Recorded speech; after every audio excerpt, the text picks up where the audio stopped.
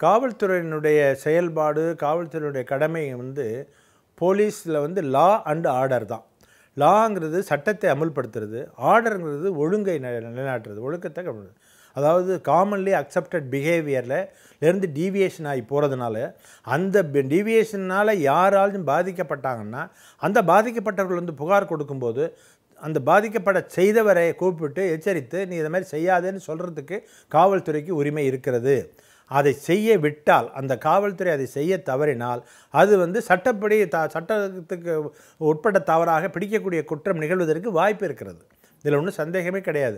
ஒரு சாதாரணமாக ஒரு திட்டுறான்னு வந்து நம்மள்ட்ட வந்து புகார் கொடுக்கும்போது நாம் அதை கூப்பிட்டு ஏன் திட்டினேன்னு கேட்டு நீ திட்டக்கூடாது அப்படின்னு சொல்லி அவன் திட்டினதுக்கு ஏதாவது அவன் காரணம் சொல்லுவான். நம்மள்ட்ட வந்து ஒருத்தன் புகார் கொடுக்குறான்னா அதுதான் இன்ஃபர்மேஷன். என்ன இன்ஃபர்மேஷன்? ஒரு பிடிக்கக்கூடிய குற்றம் நிகழலாம், இதை விசாரிக்காமல் விட்டால் இதை செய்யலைன்னா ஒரு பிடிக்கக்கூடிய குற்றத்தை அவன் செய்யலாம் அப்படிங்கிற மாதிரி ஒரு தகவல் நம்மகிட்ட கொடுக்குறான். இந்த தகவலை நம்ம இக்னோர் பண்ணுறதுக்கு தவறு.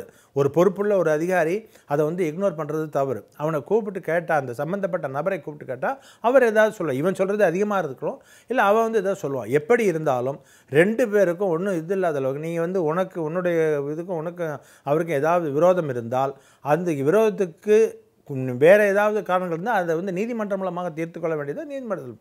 மற்ற விரோதங்கள் சாதாரணமாகவே மனசு கிளேசங்கிறதாக கூட நீங்கள் வந்து இந்த மாதிரி பொது இடங்களில் அடிச்சுக்கிறது கூடாது அப்படின்னு சொல்லி எழுதி வாங்குறது சட்டத்தை ஒழுங்கை நிலைநாட்டுறதுக்காக நம்ம செய்கிற வேலை. இதை போய் வந்து கட்ட பஞ்சாயத்துன்னு சொல்ல முடியாது. கட்ட பஞ்சாயத்துங்கிறது எது என்றால், ஒரு பிடிக்கக்கூடிய குற்றம், ஒரு பெரிய அஃபென்ஸ் பண்ணதை மறைச்சி அவங்களுக்குள்ள சமாதானம் பண்ணி வச்சு காம்பன்சேஷனை வாங்கி கொடுக்கறது, அல்லது வலுவான இருக்கிறவனுக்காக மெலியஸாக இருக்கிறவனை மிரட்டி இது பண்ணுறது, பணியை வைக்கிறது, அந்த மாதிரி விஷயங்கள் தான் கட்ட பஞ்சாயத்து. ஒரு பணம் கொடுக்க வேண்டி இருக்குது, அவன் வந்து இவன் சொல்கிற கணக்கு தப்புங்க, அதனால் நான் கொடுக்க மாட்டேன், இவன் பொய்யா சொல்லிடுறான்னு சொல்கிறான். இல்லைன்னு அவனை கூப்பிட்டு உட்கார வச்சு அடித்து உதச்சி அவனை பணத்தை கொடுத்துரு அப்படின்னு செட்டில் பண்ணுறதோ, அல்லது அவனுக்கு ஆதாரமே இல்லை நீ கொடுக்குறேன்னு எழுதி கொடுன்னு வாங்குறதோ, இந்த மாதிரி உள்ள விஷயங்கள் செய்தால்தான் அதுக்கு பேர் தான் கட்ட பஞ்சாயத்து, அதிகார துஷ்பிரயோகம், அல்ட்ரா வைரஸ். சாதாரணமாக ரெண்டு பேருக்கும் பொதுவாக எந்தவித பாகுபாடும் இல்லாமல் அவர்களுக்குள்ள வந்து உள்ள விரோதம் ஒரு பிடிக்கக்கூடிய குற்றத்தை செய்வதாக போயிடக்கூடாதுங்கிறதுக்காக செய்கிற முயற்சி வந்து proactive policing, that is policing. குற்றத்தை தடுப்பதற்காக 149 CRPCயில் அது க்ளீனாக சொல்லியிருக்கு. இந்த any police officer can இன்டர்போஸ் to the best of his ability to prevent the cognisable ஆஃபென்ஸ்னு இருக்குது.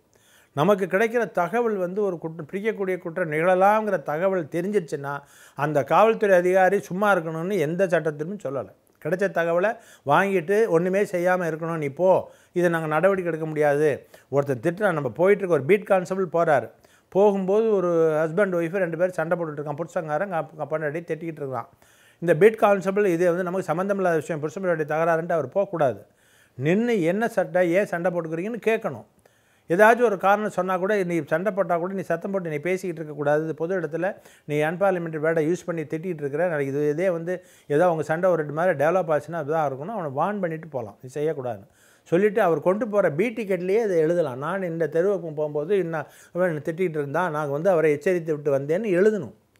இன்றைக்கி பார்த்தீங்கன்னா பீட் போகிற கான்ஸ்டபிள்ஸ் எல்லாம் என்ன எழுதிட்டு வராங்கன்னா, ஒன்றும் விசேஷம் இல்லைன்னு எழுதிட்டு வராங்க. ஒன்றுமே விசேஷம் இல்லைங்கிறாங்க. ஏரியாவில் விசேஷம் இல்லாமல் இருக்காது, நிறைய விஷயங்கள் அவர் கோவிலில் பண்ணிட்டு வருவார். ஆனால் அதையெல்லாம் அவர் எழுதுறதில்லை. அந்த இன்ஃபர்மேஷன்ஸை படித்து அந்த நிலையத்தில் இருக்கிறவர் என்னென்ன நேற்று பீட்டு போயிட்டு இருந்தவங்க என்னென்ன தகவல் கொண்டாந்துருக்காங்கன்னு நோட் பண்ணி அதை வந்து உதவி ஆய்வாளர் அந்த SHOவுக்கு வைக்கணும், ஜிடி என்ட்ரியில் வைக்கணும், அதை மறுநாள் ஜிடியை படிக்கணும். இதெல்லாம் வந்து அந்த காலத்தில் போலீஸில் சொல்லிக் கொடுத்த விஷயங்கள். இப்போ இதை யாரும் செய்யவில்லை அப்படின்னு குறை சொல்கிறது நேரத்திலேயே அதை செய்வதற்கு போதுமான அவகாசம் அவர்களுக்கு இல்லை. காலையில் வந்தாங்கன்னா உடனே வந்து எல்லாம் வெளியில் போகிறதுக்கும், பந்தோபஸ்து போகிறதும், ட்ரைனிங் போகிறதும், மீட்டிங் போகிறதுக்கும் தான் அவங்களுக்கு நேரம் சரியாக இருக்குது.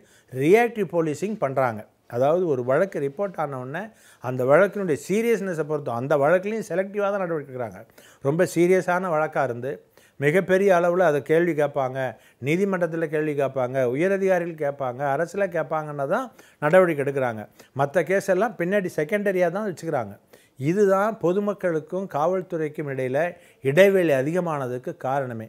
பொதுமக்களுக்கு காவல்துறை மேலே உள்ள நம்பிக்கை போனதற்கு காரணமே இதுதான். நம்மளா போலீஸ் ஸ்டேஷனுக்கு போனோம்னா நடவடிக்கை எடுக்க மாட்டாங்க, நம்ம போய் பிரயோஜனம் இல்லை அப்படிங்கிற மாதிரி ஒரு முடிவுக்கு வந்துட்டாங்க. அதனால அவங்க என்ன பண்ணுறாங்க, யாராச்சும் ஊரில் தடியெடுத்து தண்டக்காரன் எவனாச்சும் கொஞ்சம் குரல் கொடுத்து பேசுகிற ஒருத்தன்ட்ட போய் சொல்லி நீ கொஞ்சம் கண்டித்து விட்டினா அதை கொடுத்துருவான்ப்பா, அதை கொடுக்க வேண்டிய பணத்தைங்கிறான்.